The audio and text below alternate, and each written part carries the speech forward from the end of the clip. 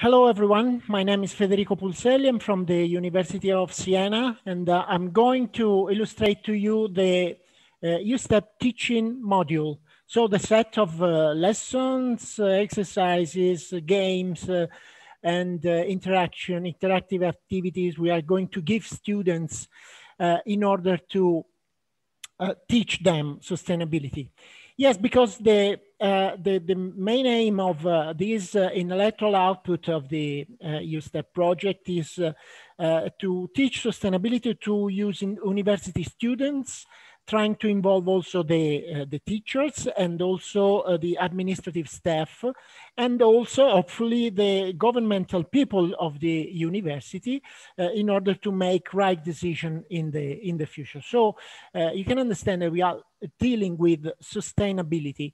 We are going to present this, to implement this module, which is primarily intended for undergraduate students for all courses and degree types, and postgraduate students with no specific environmental science background. At the same time, the EUSTEP teaching module adopts the ecological footprint as a tool to express values and give important messages on our life on this planet. That is the only one we had.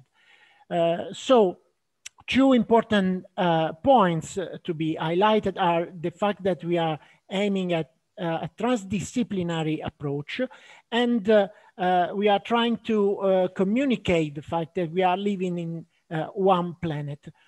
These are two important characteristics of sustainability: transdisciplinarity and just one planet. And we can summarize our approach with this phrase: we should operate within the biophysical limits of the planet, but beyond the boundaries of disciplines. These are the main characteristics of the teaching module that I'm going to illustrate to you.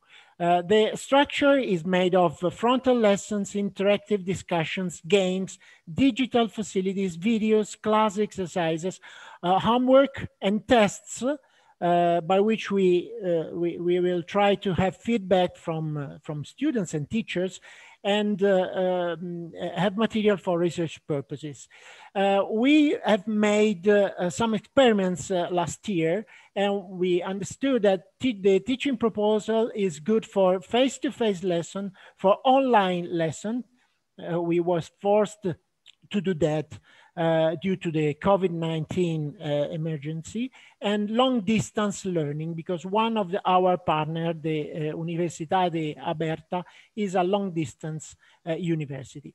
The process of the EUSTEP module is in three phases. The first one in 2020 was made by the four universities promoter of the project, made of design, implementation, and feedbacks from students and ourselves, and the first refining. The second phase is a dissemination through this kind of meetings like this one with our wider communities, and we looking forward for having your feedbacks as well to arrive to the final version, will be spread everywhere for every university in the future.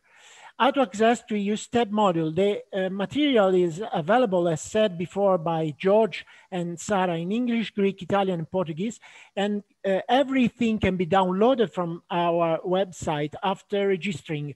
And slides, articles, presentations, videos, and so on and so forth can be is available for everyone that can implement, that would like to implement this module. Obviously, there is a free access without any cost, but the only one that is needed is your registration in our website. It is a very easy operation. This is the summary, the very summary of our module, which is made of 6 to 10 or 12 academic hours that can be articulated in 7 steps that I'm going to illustrate to you in 1 minute. These are the 7 steps, but we can go ahead to all the session. The first session is an approach that tries to involve students by means of a CMAP, trying to that can be also collective, that is made by all the students together. The object of the CMAP is the connection between daily activities of the students with environment, economy, society, and institution. That can be interpreted however you want. And the result is a kind of scheme with which students can visualize the connection. Connection are other very important aspect of sustainability. These are examples of CMAP. And as you can see, they are able to visualize connection among elements. The second session is a game proposal.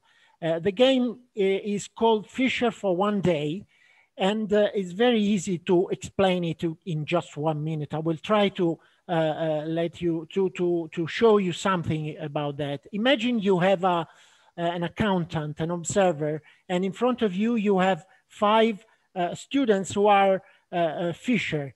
You can also divide the class in groups of 5 people and ask them to fish how much fish, as much fish as possible in 10 days. This is the only rule you have to tell them. And they can fish 1, 2, or 3 fishes. This is the scheme you have in front of you. And you can start to take into account the choices of the fisher, of the 5 fishermen. So the first fish 2, the second 1, the third 1, the fourth 3, the 5 2. And the total take is 9. Then you go to the second day, and the second day is like this. And you will see very, very strange faces in your by your students, strange expressions, but no problem with that. Go ahead with the third day. The third day is like this. You can take into account all the fish that is taken. Then the fourth day, then going ahead until the 5th day. Oh no, the 5th day is not possible because the game is over. Why the game is over? And this is the question you can ask students. Why the game is over? Because the fish is over. There is not more fish in the lake. Why? This is the second question you can ask. Why? Because there are some problems. For example, some informational problems. No one knows how many fishes are in the lake at the beginning. And for example, the regeneration rate of the fishes. So you can go ahead with the explanation, and I can show to you what happened actually. You have 25 fishes at the beginning, minus 9, you have 16. And here it is important to know the regeneration rate. The regeneration rate with these numbers, with this information, is 1 fish reborn per 5 fish remained in the lake at the end of the day. So 16 brings about 3 new fishes. So the next day you have 19 minus 6. That is the result of the fish day. You have 13. That makes 2 new fishes. You have 15 minus 11. You have 4. No new fish can be regenerated because the population is too small. With 4 fishes in the lake, 7 is not possible. So the game is over. Now you can give the information to students, 25 fishes at the beginning and 1 fish per 5 remained in the lake at the end of every day. So find a solution to arrive to the day number 10. They will arrive for sure to a different solution, but the most the best solution is this one. They will be able, talking to each other, to find this kind of solution. One fish per fisherman, with one without fishes. Remember that the fisherman must eat and must sell the fish to survive. So they will distribute the zero among them, and they will arrive with 25 fishes at the end of the 10 days, and probably they will be able to distribute almost equally the revenues of the activity, of their activity, almost equally. So this kind of game that is very easy will inspire a lot of aspects linked to sustainability. For example, knowledge, the information is important, without which we will finish the fishes. Cooperation is important. It's very ancient art that is expressed by the ability to talk with each other, the ability of students or fishermen to talk with each other. Equity is also important, and sustainability, because they will face the fact that the resources are limited. Let's go on, and this can introduce the one important aspect of our everyday life, that is the overshoot, and in particular the overshoot day. The overshoot day is the day in which nature, we exhaust the resources that nature produces every day, renewable nature that produces every day. This indicator is important, especially if seen in time series. We have a terrific, tremendous result. The overshoot day arrives always before every year. You can find on the internet a lot of representation of the overshoot day. This is very important to represent the finiteness of resources and the fact that we live in just one planet, and we must respect this biophysical condition. Section 3, sustainability and SDGs. Okay, we must mention the SDGs, and we can make class exercises asking students to connect schools or universities, both as institution and the institute they attend actually, with every one of the 17 Sustainable Development Goals, which is very important to stimulate rational and different aspects. You know that we have 17 goals in the Agenda 2030, divided into 169 detailed targets. They have been negotiated by the United Nations, so it's a very important initiative, probably the most important in the sustainability field all around the world. And we have these since 2015 and will rest with us, will remain with us until 2030. We have a lot of things to do by 2030. United Nations identified three important words to describe the Agenda 2030 and the Sustainable Development Goals. The first is universality. Everyone is involved, and no one must be left behind. This goal applies to every nation and every sector, cities, businesses, schools, organizations. All are challenged to act. The second word is integration. It is recognized that all the goals are interconnected in a system. We cannot aim to achieve just one goal, because achieving one goal can jeopardize the achieving of another one. So they must consider all together. We must achieve them all. The third important word is transformation. It is widely recognized that achieving these goals involves making very big fundamental changes in how we live on Earth. We must say also, because, however, the Sustainable Development Goal Initiative presents also a lot of opportunities for our development and for our future. Not only sacrifice, also opportunities. Section 4, the ecological footprint is the core of the EUSTEP project.